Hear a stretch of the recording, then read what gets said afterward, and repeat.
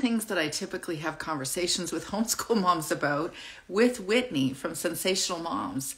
You got to meet Whitney. She's a lovely soul, first of all. And I met her on Instagram, of course.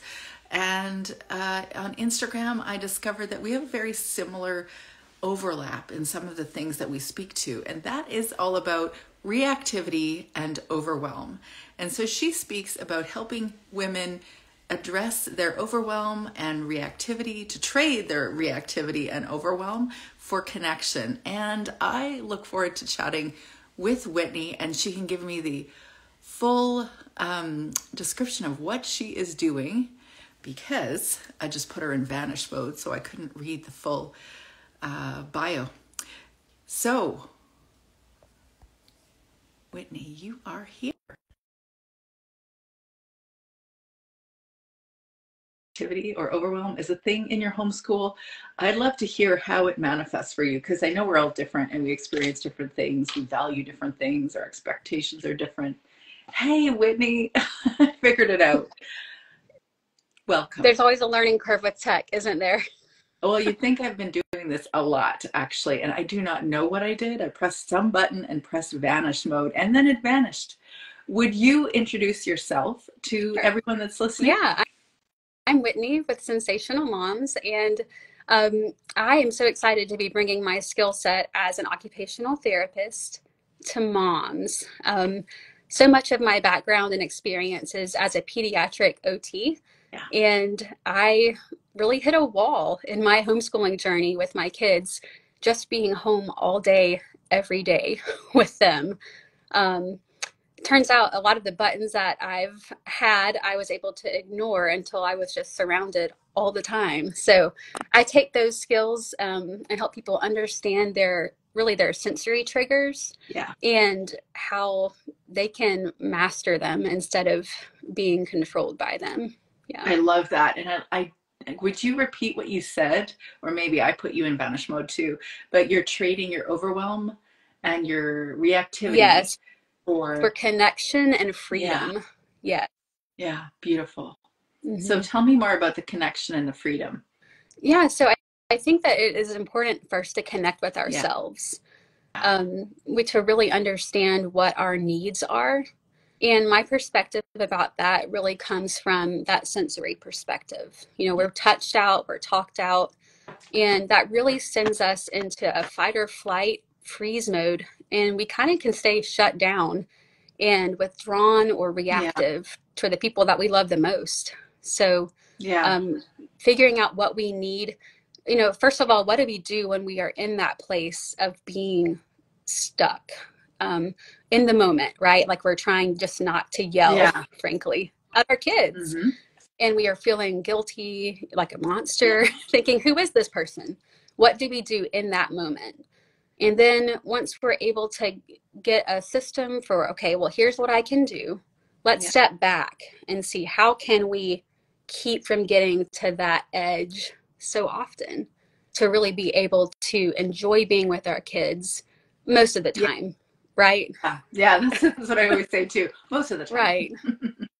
Yeah, I love actually talking about this from different perspectives, because this entire discussion could be like, my approach has been from the self-compassion angle, addressing your big emotions. You'd hear me speak a lot about that. But I also hear other people talk about it from the highly sensitive person perspective. Mm-hmm. Sometimes I hear about it from the ADHD perspective. Not saying that all these things are the same, because I'm fully aware they're not, but there's different approaches to, you know, of course, there's trauma. There's one coming from the trauma-informed perspective. There's so many different ways to frame this discussion. At core, what I hear you saying, and what I hear a lot of moms saying, is that there's a lot of triggers. And I don't use that one lightly, because the triggers can be more in the context of trauma, but reactivity in the context of the rest of our homes or our mom experiences, that there's just a lot of reactivity and guilt and shame and dissatisfaction and frustration.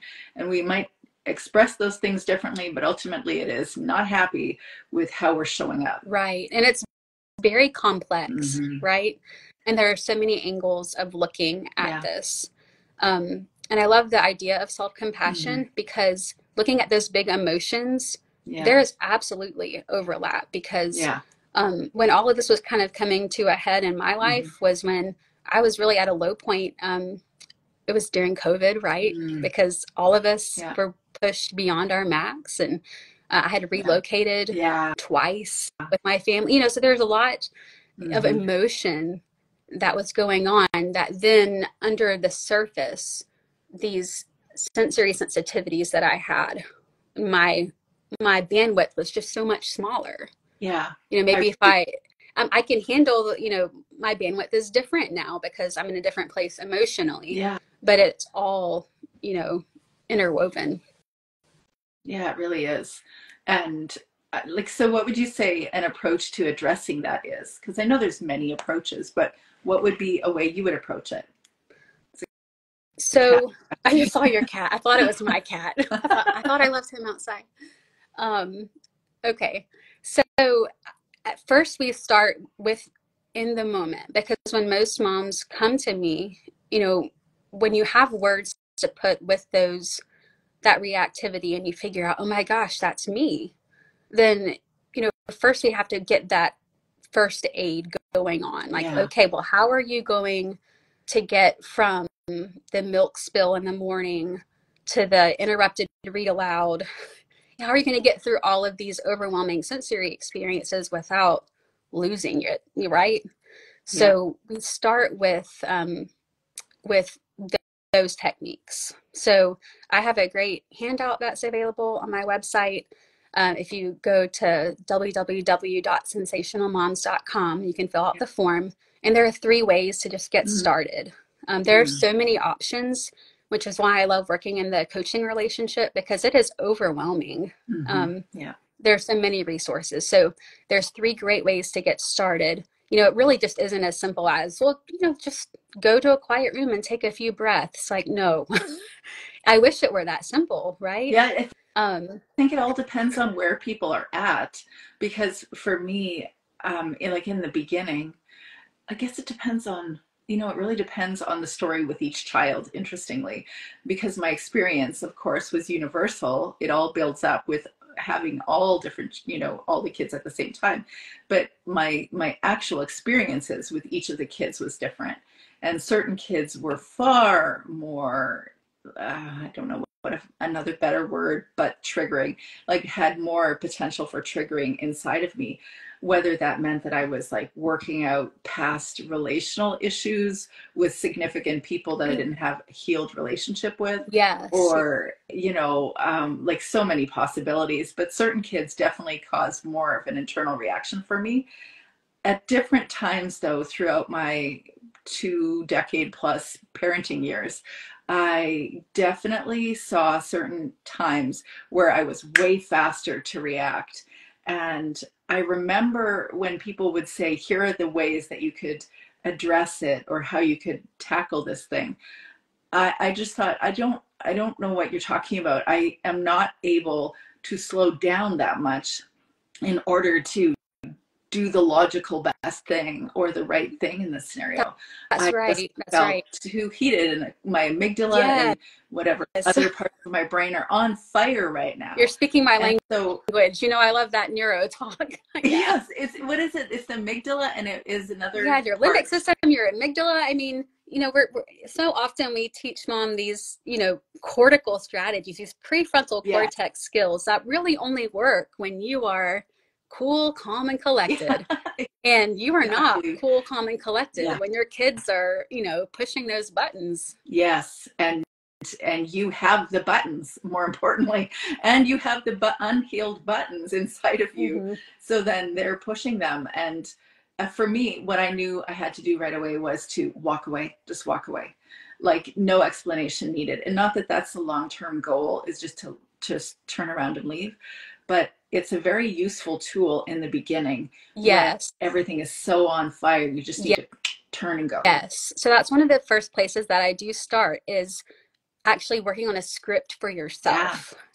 I know that we work on some of that, depending if you follow gentle parenting strategies, how are we going to script with our child? But, we need to have a way of dealing with those moments with ourselves.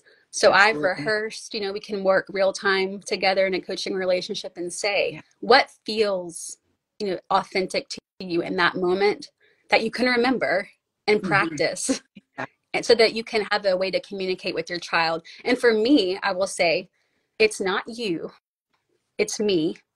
I just need a minute. Yeah. And that change of scenery, we do it for babies, right? Like we Yeah. think, let's go outside or let's go take a bath Yeah. for infants. Mm-hmm. And why don't we do that for adults? Yeah. Take a moment, go to the bathroom, turn on the water, splash your face, or go outside, look up, and get a literal change of Yeah. perspective, right? Yeah. So many possibilities. And yet we don't do that. We're so driven and so productivity focused in our culture that we don't give ourselves time to be human, I think. Mm-hmm. Um, So I started yeah. trying to teach my children these skills for themselves Yeah. because I was seeing, for two of my kids in particular, as coming from that pediatric background, I could see, oh, well, they really need to work on these things. And we Yeah. were getting nowhere. Mm. And come to find out, it was really me Yeah. that needed Yeah. to get a Exactly. hold of those Yeah. skills and to Mm-hmm. model them for my That kids. And then is without the me going wildest through this revelation. curriculum, Yeah. like I wasn't having to go through the Mm-hmm. program that I learned in OT school Mm-hmm. with them anymore because they could see something is different about mom, you know. I did not get that, Whitney. I did not understand that concept at all. Like we call it co-regulation Mm-hmm. now or various words. But to know that whatever the work is that you want your child to do, if they're losing it all the time, if they're, whatever issue you're having, I'm not saying you're responsible for it. I'm not, because I actually think that sometimes we have kids that are very much like us and we're dealing with ourselves and the Yes. projection of our Yeah. experience. Yeah. But sometimes we're dealing with another person that is not anything like us and they are confounding us in how they're engaging.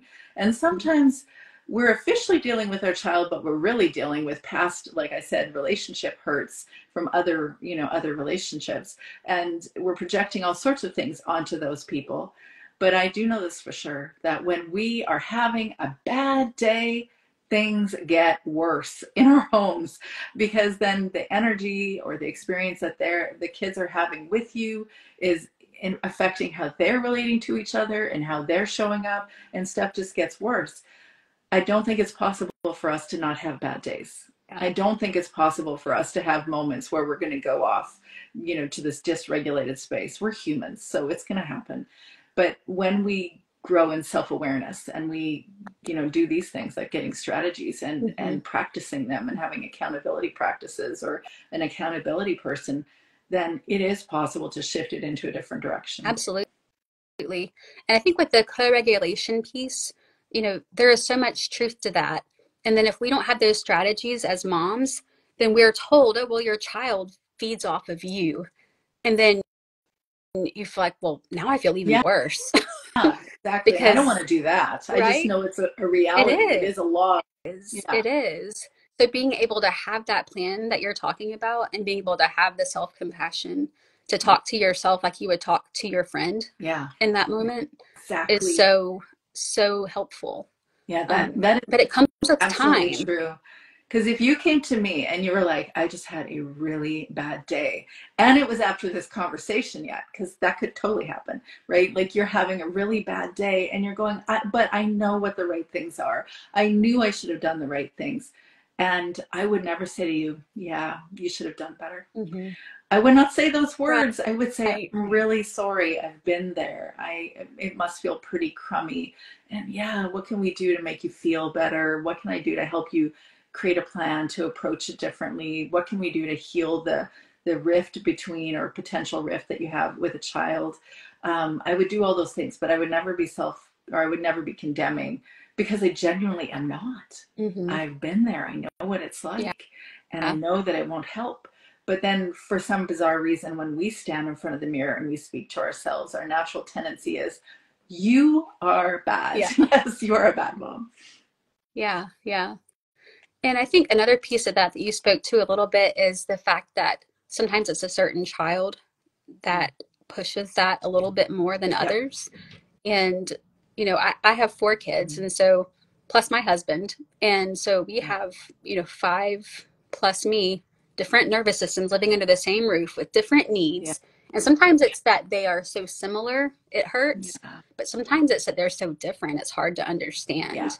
Um, I am not a seeker. I don't love taking risks and being loud, and that's just not me. And I've got a kid who's like that. Mm-hmm. And if she wakes me up first in the day, that's probably going to be a rough morning Yeah. for me. Yeah. So every child, that relationship is just so different. And so I love working with moms to try to look at their kids through a different lens as well. Mm-hmm. As much as we talk about having that self-compassion and speaking to each other as though speaking to the mirror as though it's a friend, we also have to step back and depersonalize things Yeah. sometimes. That's And hard to be sometimes. able to say, your overreaction is because you're overstimulated. Yeah. It's not that you're a bad mom. Mm-hmm. To have the language to put to that is really powerful, I Yeah. think. That reminds me of Brené Brown's book last year, The Atlas of the Heart.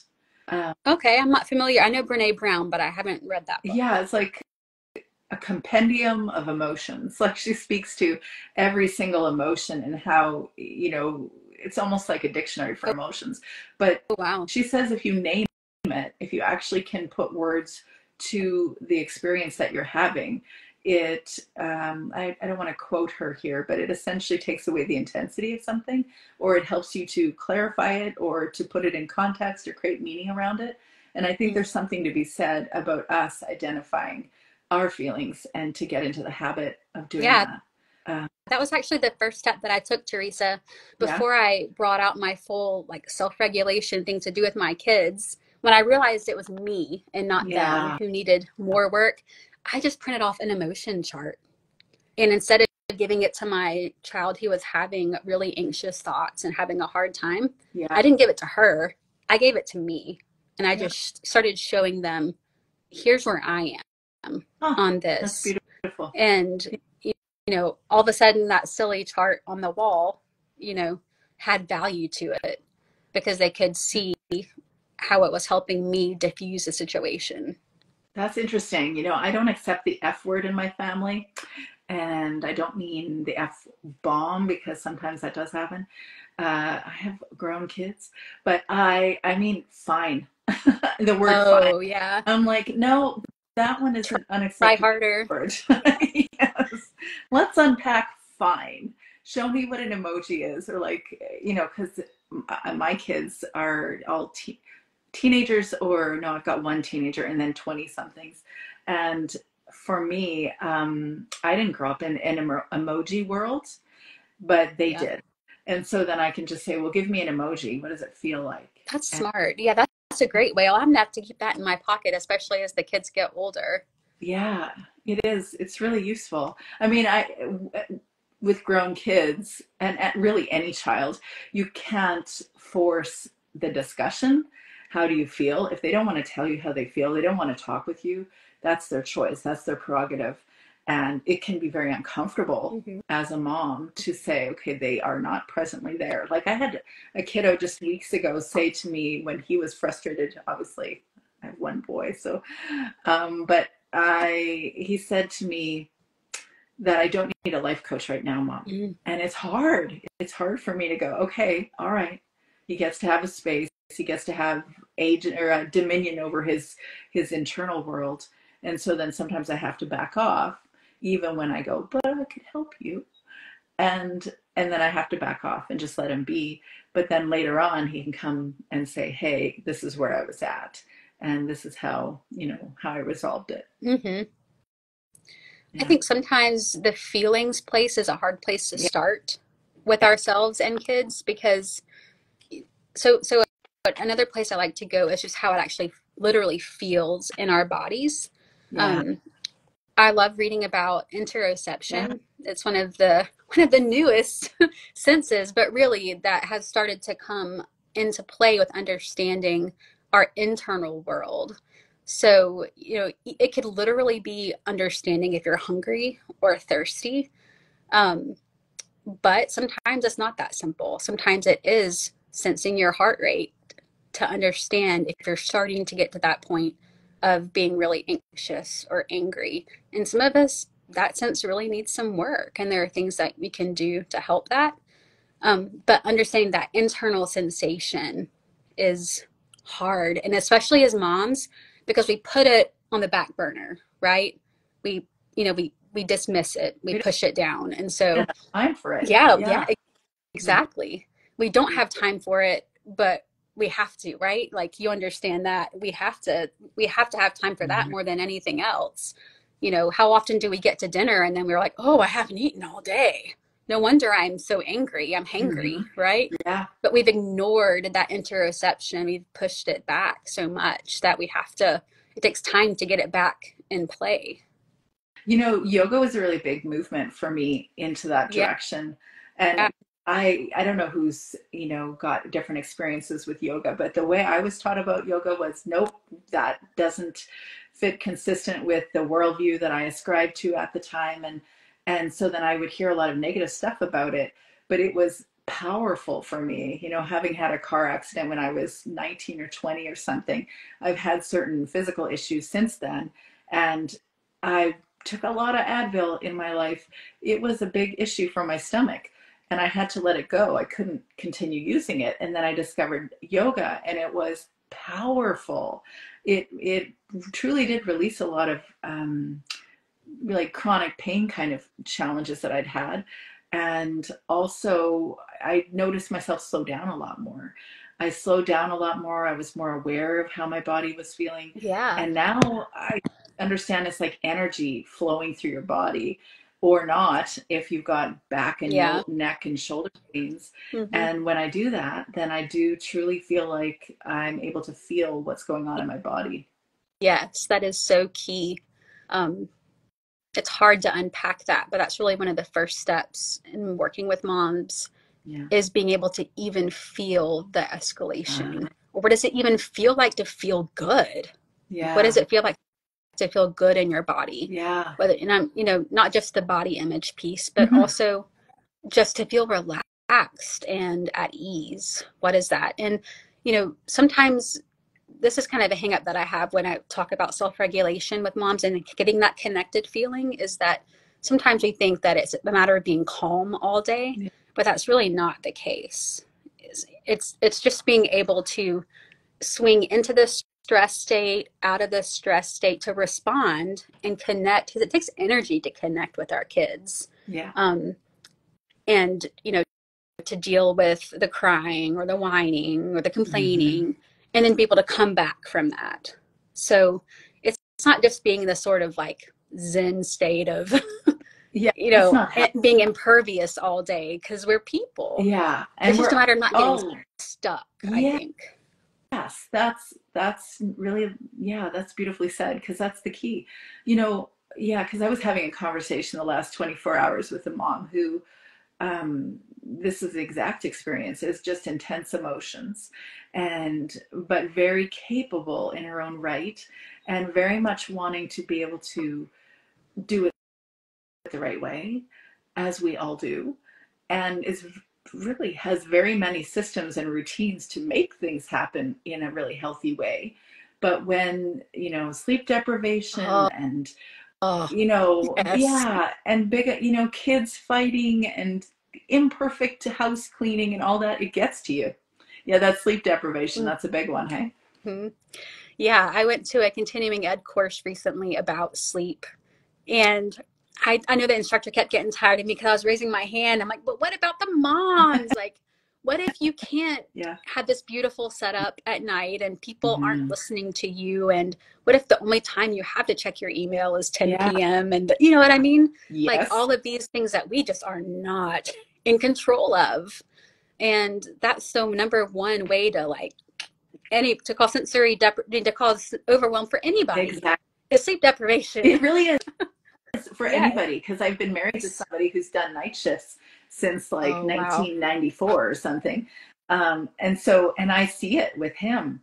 and he really is just tapped out and not fully coherent. He's super logical and super capable of keeping systems running, and yet when fatigue sets in, like that level of fatigue, then yeah, it's not good. But I'm reminded too, because I'm working with a lot of younger moms who are, um, sorry, distracting. A lot of younger moms who are really sleep deprived, Yeah. and in that early stage of parenting. And oh, I have so much compassion for that, because that really is overwhelming. There is nothing more that you need than or for self-care than sleep. Yeah. And yet reality check, we can't get it all the time when our babies Mm-hmm. are young. And It's that, just but what do we do as homeschool moms? Like we still somehow like stack our day starting at 7 a.m. until, and thinking that we can still function as though we're getting a full night's sleep. Like we we yeah, can't always do but we that. want So to. yeah, yeah, And yeah. yet I remember, in fact, with sleep deprivation, I tended to want to do it more. Like I was like, we are going to do this thing no matter what. It's going to happen.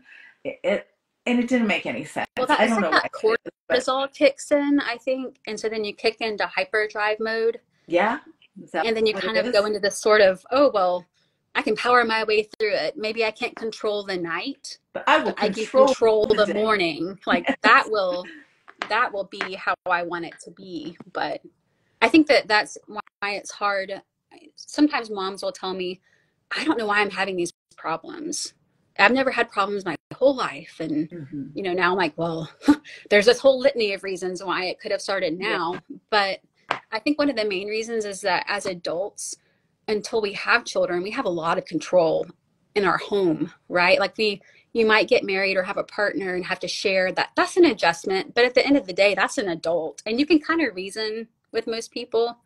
But when you're a mother, like your sanctuary is your home.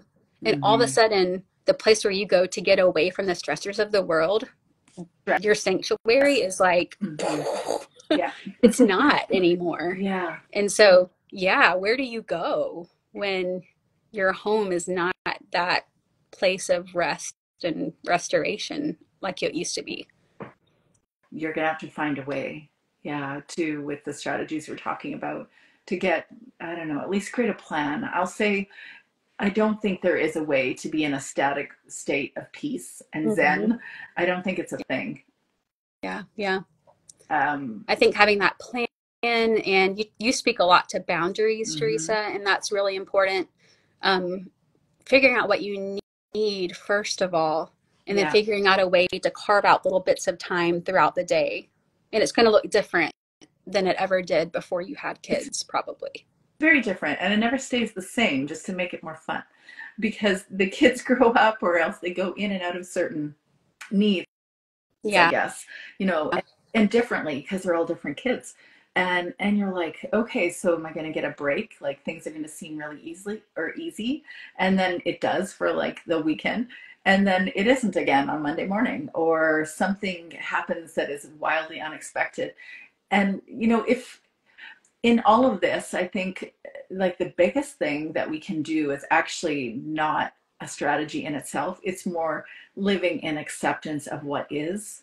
And that sounds like very meta kind of discussion, but I actually think it is the most important thing, is to recognize that we're not actually in control of everything.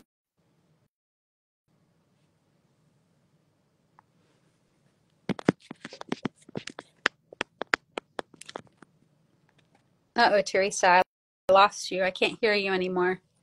Do you know why? Oh, there Hilarious. you are. Sorry about What? that, because my daughter was calling me. Oh, okay. That's a good reason. Yeah. Very good. No, what I was going to say is that it's hard for us.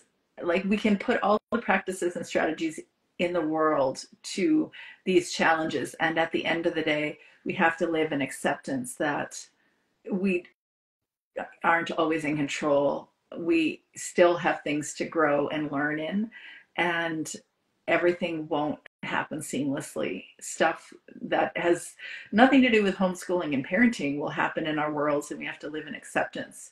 And I say that, and yet I absolutely have moments where I know what I'm saying is true, And I really have yielded more to acceptance now in my life than I ever have.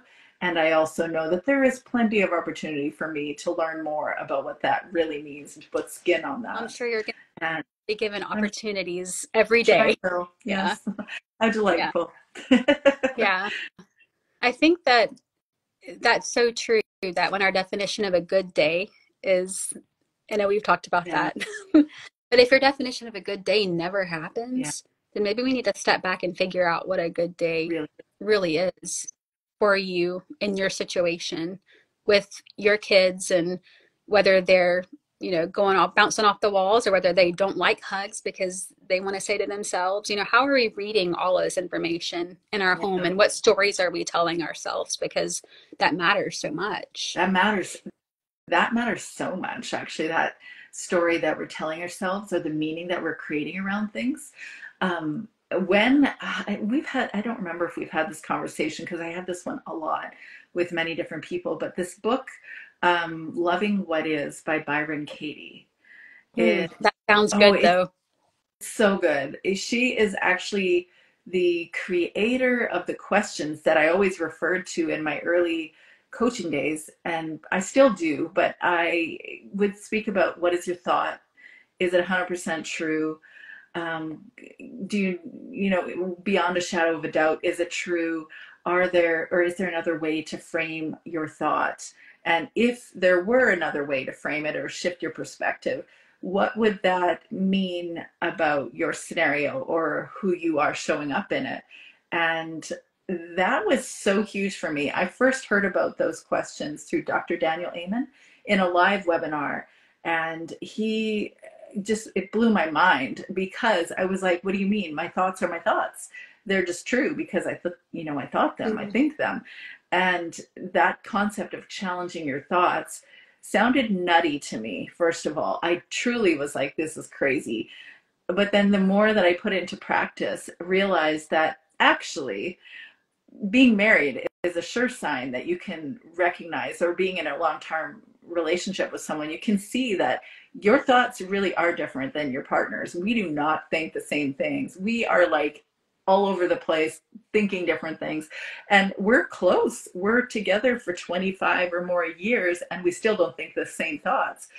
Me challenging my thoughts helps me to create different meaning around whatever I'm seeing. That's really challenging to do in the beginning, but the more that you can hold your thoughts lightly, we're really saying to ourselves, let's define meaning based on possible alternatives so that we can decide what would be the best way to frame this, or way to see this child, or way to see our emotions or how we're showing up in it, so that there's space for us to grow in it. Yeah, I'm smiling so big because you asked me some of those questions in our first session together, Did and they I? were so That's, powerful. yeah. They really were. And I've gone back to think about them as I do most things in Yeah. life with my mulling over things. But yeah, those are Yeah. very powerful questions. And thinking about the same idea of perspective of things, it reminds me of, if there are any other moms that identify with the framework of a highly sensitive person, Mm-hmm. we think about the sensitivities and the inconveniences that come with that, because there are some, Mm-hmm. really. But the beauty of that is being creative, Highly usually. Usually creative. HSPs are very creative, very empathetic. Mm-hmm. There's a lot of beautiful reasons. In fact, I would love to somehow do a survey of a homeschool community and see how many moms are highly sensitive people on that framework, You because should. I I can would like see how to read many of that. us would be drawn to homeschooling because we want that Yeah. connection, and we can see in our Mm-hmm. kids how our kids would benefit from it. Yeah. But I think that's what makes it so hard then when we get home, and then those sensitivities are triggered in us, and we think, well, the very reason that I wanted to start homeschooling now is the reason that I'm wanting to leave it. And Right. so if we're Wow. careful, we Mic get to this drop. point where we're like, Uh-huh. I gotta quit. I can't Mm-hmm. keep doing this. And so it's, yeah, the very place we need to be can be the place we just want to run away Yes. from. So, Mic drop, Whitney. That was amazing. That right well, there. The very reason yeah, that we want to go to homeschooling might be the reason we want to leave. yeah, Yeah. yeah. and leave fast, Yeah. leave running. How many Yeah. times have other moms just, looked up the enrollment information for the local public school district, or, done the dreaded, if you don't get yourself together, we're going to go to public school. And it's like, you're not going to follow up on that. But it's like this carrot Yeah, that we some people do, dangle. just Yeah. for the record. Yeah, some people do. And for me, it was, where's the yellow bus? Like, where is the path? Because we're going to make sure the kids are on it. And I really did have that moment. And I didn't live in that town, so I didn't know where the yellow bus was, but I was watching. Yeah, we Yeah, see it at 6:30 in the morning, still dark, running down the street. And I point it out to my kid every once in a while. if they're It's not awake. our bus, by the way. We just have a local bus driver that lives down the road, but I use that as a learning opportunity. But it is, it's real. If we don't meet those Hmm. needs, we have to choose the relationship over the curriculum. Yeah. So that's why I'm so passionate about bringing this information to Hmm. moms, to make the marathon of homeschooling a beautiful thing instead of a survival mode. Yeah, amen, sister. Totally. Wow, we have a lot to chat about, and I knew that this would be the case. I don't remember when I first connected with you, but I remember seeing you on Instagram and thinking, "Oh, wow, we're obviously speaking the same Well, you language." have that moment where it just is so encouraging to see someone else Hmm. who's interested in the same way of serving other homeschool moms. And I really think that was just a good thing about the algorithm Yeah, that we're already speaking so there's negatively something about. good Otherwise, about it. yeah, otherwise I don't know Yeah, how I would have found you. yeah, So glad it I know. happened. Well, and I also don't believe in coincidence, but that's a different discussion. I truly think that it is very cool too, and because both of us have like maybe the ability to talk the talk around it because we've done a lot of research and study in it, but also the practical experience. We know, we've been there. Yeah. We might be Yeah. there today. Yeah.